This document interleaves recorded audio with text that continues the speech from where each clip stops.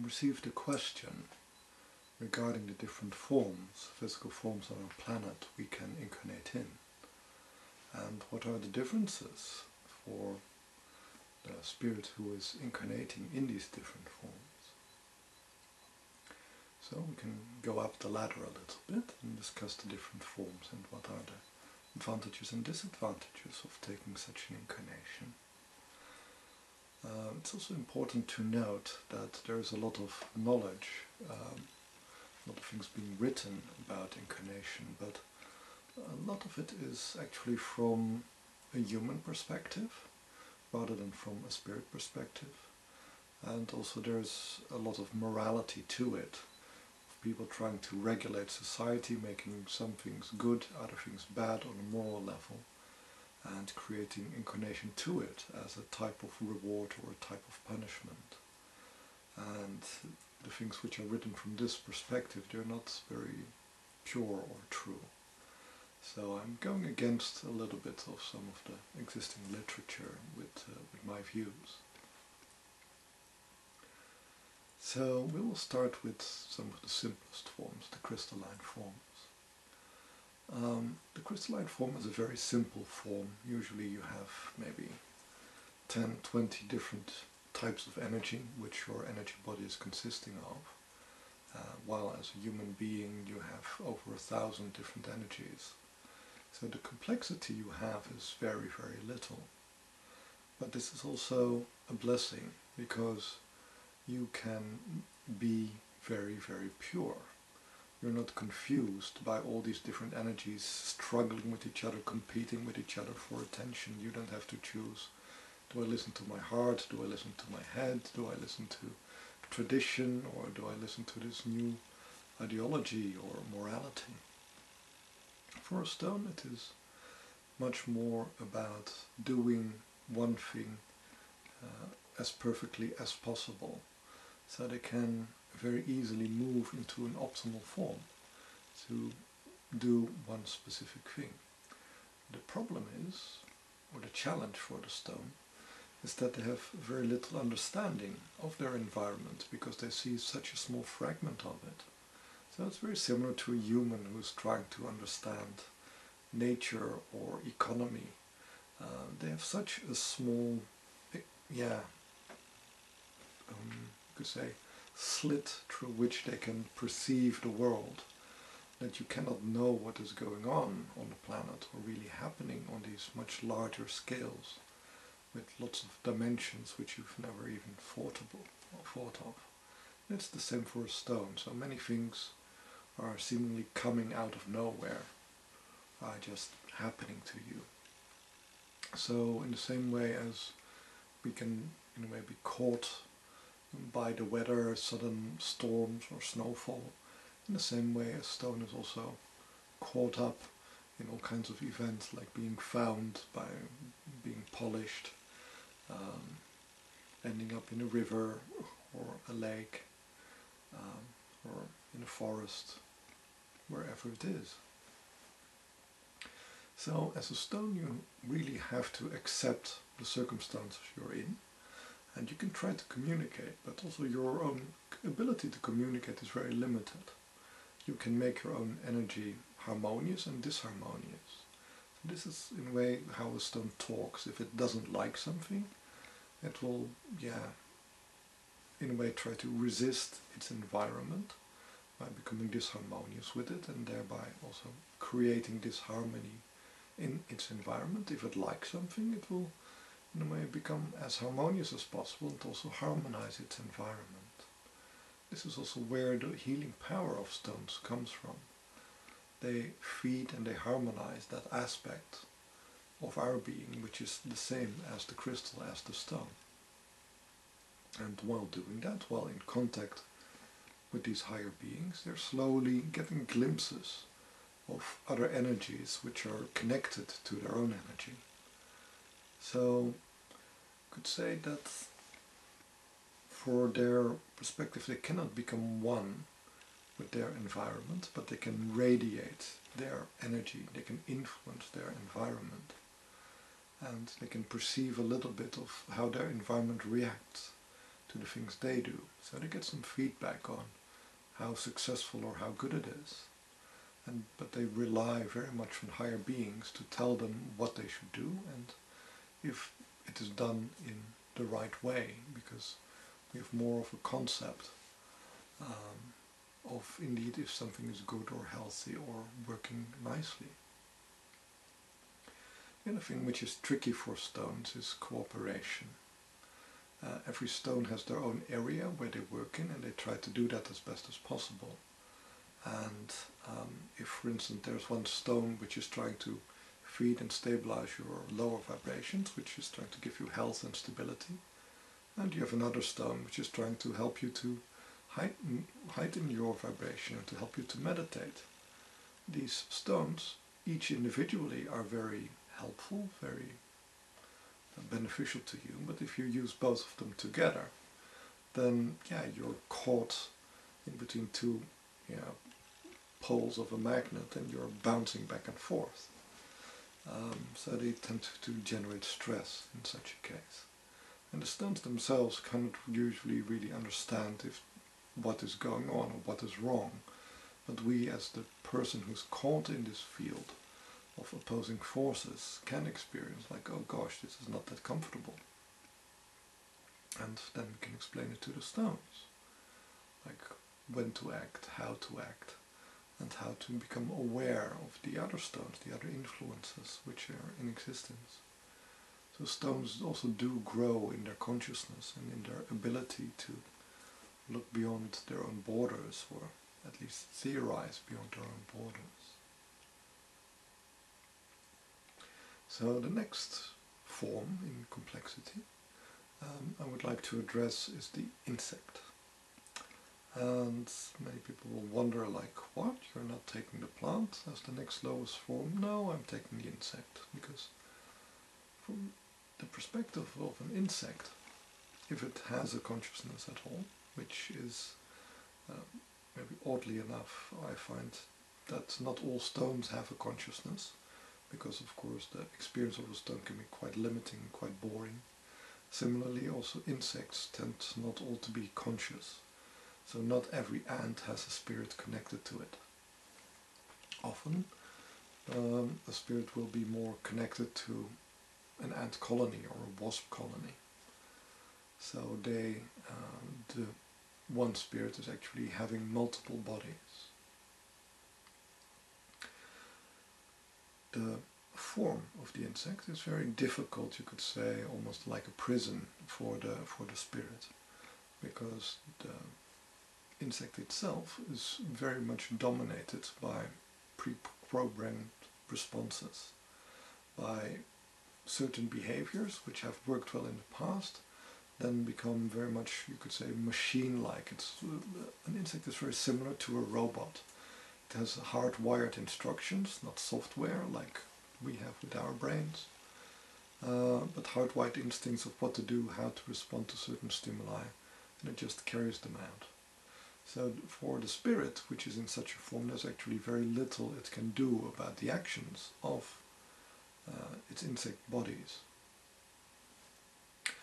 And what is experienced is very much you could say, a routine, a certain pattern of life, a certain pattern of existence. It is a relatively neutral thing. There are no great emotions, there is no fear, there is no hope. There's more a sense of duty, you could say, of performing your task, being in your routine. But even being in such a routine can be a liberation from even lower states of consciousness, of being indeed trapped in unfulfillable desires or hatred or anger, or so it's already a step up where you leave behind lower vibrations. You go in towards a more neutral territory. I find insects to be much more difficult to work with than stones. Stones tend to have more curiosity and more adaptability than insects. But insects do have a kind of a consciousness of their routine, the effects of their routine, their own self-efficiency. So they have more of an awareness of their environment, because of the bigger range of interactions they have as a mobile living being, which is eating and being eaten. So you could say the complexity of energies they're working with is much greater than that of a stone, but the freedom of action is actually slightly less than that of a stone. There's less flexibility in their energy bodies. That brings me up to the what we could really call a more human level of understanding, where we come to the plants. The spirit of a plant is not that different from the spirit of a human being. The greatest difference is in the lack of a thought structure, and also the lack of mobility. And actually those two create a rather philosophical attitude. You cannot run away from things you dislike. You cannot tell a beaver to stop eating you, for instance. So you're stuck in a situation where you have to adapt and accept whatever is going on. So when it comes to acceptance and being harmonious, both with your own emotions and with the actions of other beings around you, the tree is a perfect learning form. The plant form is about being, in a way, constantly being attacked by weather, by animals who are eating you, and accepting your own vulnerability, your own lack of control. Also because they don't have a mental structure, they can only work with their emotions, and their emotions are very, very deep. Also because there is no repression of these emotions, there is no conflict between the emotions, there is no choice. Should I act out of love or fear? Because there is no act. There is love and there is fear, without them being in conflict with each other. So plants are great healers, are great harmonizers, which in a way help the more complex beings find peace, find rest, find harmony again, which they abandon in a way by going into these more complex forms. So they help us to soften the losses we have by incarnating in mammalian or reptilian form.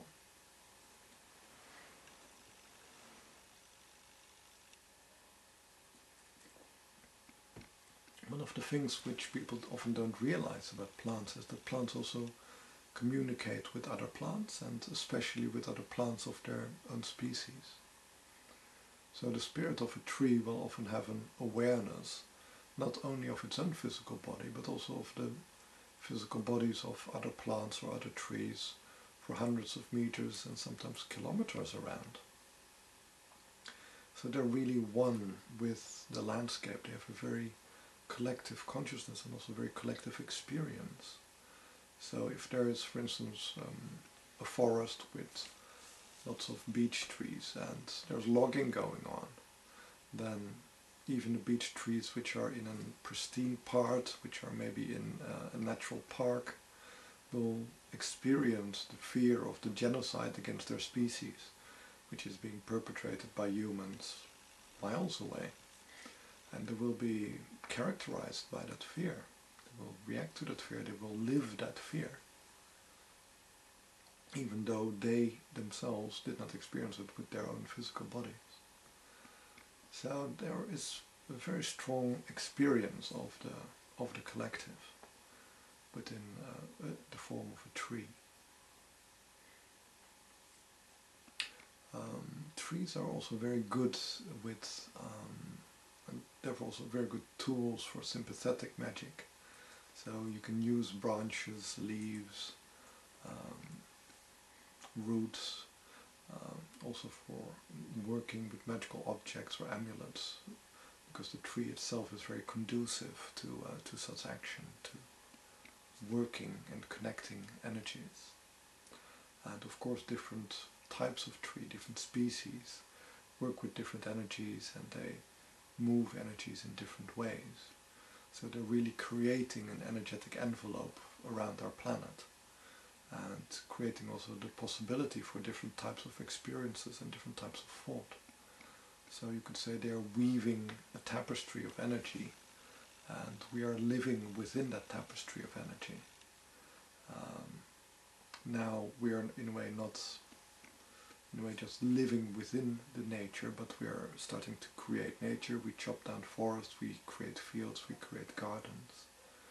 But ultimately they create the energetic atmosphere, but we are now able to direct their actions, but we're not doing that in a very expert fashion, unfortunately. So then we come to the higher forms, the reptiles and the mammals, and the birds also. The biggest difference, you could say, between reptiles and birds compared to mammals is their states of consciousness. What we find is that the reptilian forms and bird forms, they don't have the thought capacities, the abstraction capacities of mammals. They're very much sensitive to their environment. They often have much greater energetic sensitivity than mammals do. They really feel what is around them, what is going on around them, because they have no agenda. They don't have the same amount of fear, planning, expectation, hope, which our more mental cortex allows the mammal to have. So the experience of being a bird or being a reptile is usually a very exploratory experience. You are extremely sensitive and you're also extremely mobile. So you could say it's almost a touristy experience of picking up all the different energies, all the different nuances of the earth, of the stones, of the plants, of all the other beings. So it is often their life is very much a sampling life of enjoying and experiencing, tasting all these different energies, all the different shades which exist in the world. When we come to the mammalian form is not so interested in the world as it is, but it's much more interested in acting upon the world.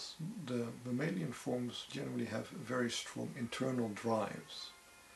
They're really focused on getting attention, getting love, finding a mate, defending their territory, rather than just experiencing what structure exists. They're in a way imposing their own meaning, their own interpretation of how things are upon the world.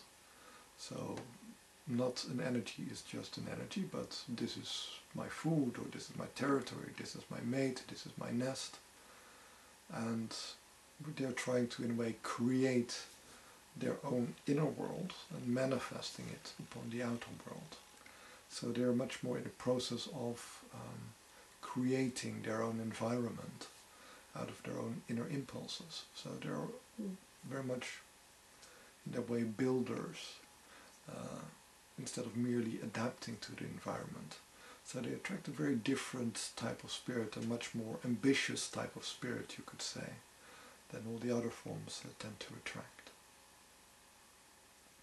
So I hope this has given some insight into how the spirits differ, or how different spirits are also attracted to incarnating in different forms. And how also by working and associating with these different forms you can stimulate different parts, different traits within your own spirit.